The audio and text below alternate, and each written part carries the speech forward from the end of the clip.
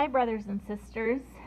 So last night I had several comforting dreams and words that kind of gave me guidance in my personal life. Praise God, He's the wonderful counselor. And so when I was trying to sort through what was supposed to be shared on the video today, I heard the Lord say, "Think Isaiah, He's coming to get you." And I had both a sense of He's coming to get His children and He's coming to get His enemies, both. And so Isaiah actually is a great book to show both sides of that coin. And so I scrolled through several chapters and I kept coming back to Isaiah 66. And so we'll start there. And just reading through some commentaries, it can be referring sometimes to history.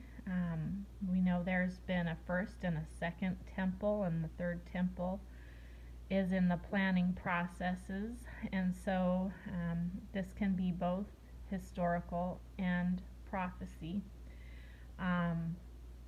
But Isaiah 66 starts off like this: "Thus says the Lord," and there's like two dreams or words that I will incorporate in with reading the scripture as well. But verse 66, chapter 66, verse 1 starts off with, "Thus says the Lord, heaven is my throne and earth is my footstool. Where is the house that you will build me? And where is the place of my rest? For all these things my hand has made, and all those things exist, says the Lord." And I did hear Him say during the night, "The cattle on 1,000 hills are mine." The entire earth is already, God's footstool, and heaven His dwelling place. And God does not need a temple made by human hands. And it goes on to say, we'll jump down for a minute in verse 3, "He who kills a bull is as if he slays a man. He who sacrifices a lamb as if he breaks a dog's neck." And it goes on to list a couple more acts of religious ceremonies. And that's not what God is looking for. He doesn't need sacrifices. He is the final blood sacrifice, payment for our sins. So those sacrifices, in fact, are an abomination to the Lord. So what is the Lord looking for? We see right in the middle there. "But on this one will I look, on him who is poor and of a contrite spirit, and who trembles at my word."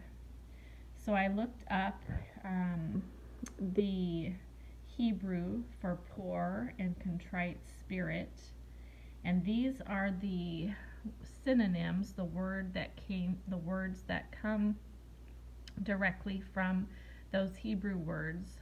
A person who is depressed in mind or circumstances, someone who is afflicted, humble, meek, troubled, miserable, dejected, sad and depressed, downcast, downhearted, dispirited, disappointed, disheartened, discouraged, demoralized, crushed, heartbroken, and broken-hearted.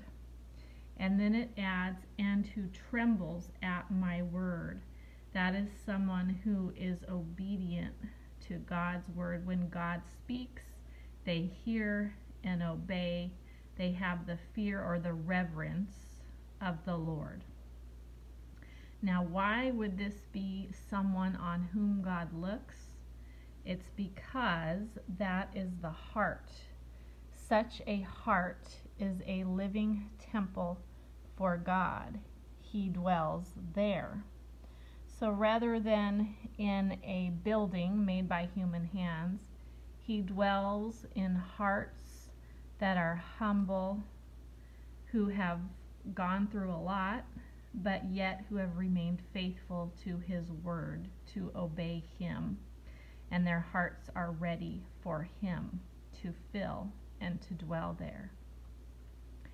And And then it goes on to speak to those people again in verse 5. Hear the word of the Lord, you who tremble at his word. Your brethren who hated you, who casted you out for my name's sake.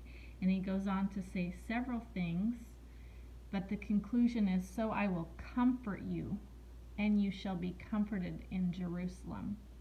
The people who need the comfort are the ones who are going to be comforted by the Lord. And it's in relation to Jerusalem, but it also extends to God's children. He will deliver us. We will rejoice with Jerusalem. We will be glad. We will be consoled. We will be delighted. We will experience the abundance of the glory of the Lord and have his peace. So you can see how a heart ready for him, that isn't satisfied and made happy by the things of this world, who wants and longs for the Lord Jesus Christ, and who trembles at his word and listens and obeys. Such a heart is where the Lord dwells, and he turns it around and brings comfort and peace and hope and joy. On the other side of the coin, God says he's coming to get you, so he's coming to comfort his children. But as we read in verse 14 and forward, the hand of the Lord shall be known to his servants, the comfort, the joy, the peace, the love, the consolation, and his indignation to his enemies. For behold, the Lord will come with fire, and with his chariots like a whirlwind. And I mentioned it in a comment on one of my videos yesterday, but I didn't describe it in the video, that I did see a whirlwind, and it had like in it a train, which we don't really have chariots today, so it was represented by the cabs of a train coming in a whirlwind, and it was in a countdown like 6, 5, 4, 3, 2, 1. For behold, the Lord will come with fire, and with his chariots like a whirlwind, to render his anger with fury, and his rebuke with flames of fire. For by day and by his sword the Lord shall judge all flesh, and the slain of the Lord shall be many. The Lord says, for I know their works and their thoughts. It shall be that I will gather all nations and tongues, and they shall come and see my glory.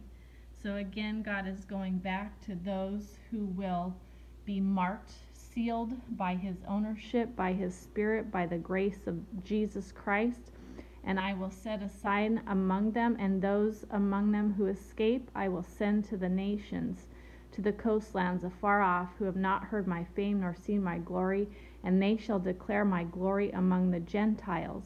Then they shall bring all your brethren for an offering to the Lord out of all nations, to my holy mountain Jerusalem, says the Lord, as the children of Israel bring an offering in a clean vessel by grace through faith. We are clean by the blood of Jesus. We are clean vessels, and we will be brought into the house of the Lord. And I will take some of them for priests and Levites, says the Lord. For as the new heavens and the new earth, which I will make, shall remain before me, says the Lord, so shall be your descendants and your name remain. And it shall come to pass that from one new moon to another, and from one Sabbath to another, all flesh shall come to worship before me, says the Lord. And they shall go forth and look upon the corpses of the men who have transgressed against me, who did not receive the cleansing forgiveness of the blood of Jesus Christ, who did not open their ears and their hearts to him, but remained dead and closed ears and blind within their rituals. For their worm does not die, and their fire is not quenched. They shall be an abhorrence to all flesh. So again, both sides of the coin, eternal joy, eternal worship, eternal peace and comfort, or eternal judgment. So think Isaiah chapter 66 for further study. He's coming to get us all. In Jesus' name we praise you and thank you, Father, for your word. Amen.